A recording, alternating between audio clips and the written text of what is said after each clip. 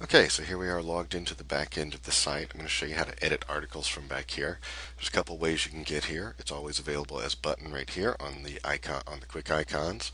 You can also click on the content button here and go to Article Manager.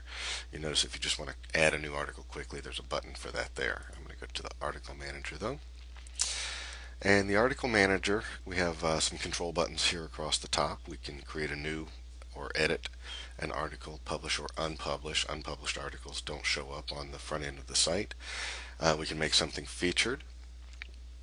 Archive hides them away from this list, and they're still there. You can still get to them, but they're just hidden away. Check-in is for if multiple people are editing your site. Sometimes an article will get checked out and it's not checked back in correctly, so you can just manually check it in as long as you know nobody's actively editing it. Trash will get rid of the articles, and options you don't need. Help will give you a little bit more information about how to use this page.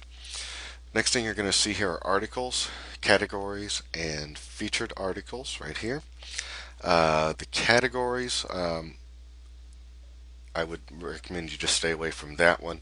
But the articles is the list that we're looking at here. Featured articles allows you to control the order of featured articles that are marked. So this is the article list down here. We have all the titles listed. Right now this is currently sorted by title. You can click on a title heading and it'll reverse the sort. Or you can click on any of these title headings and it'll sort there. The status here, this one is published. If I want to feature an article, you can actually click on the status here and the featured button, and what that'll do is it'll automatically change and toggle that state. You can also publish and unpublish here like this.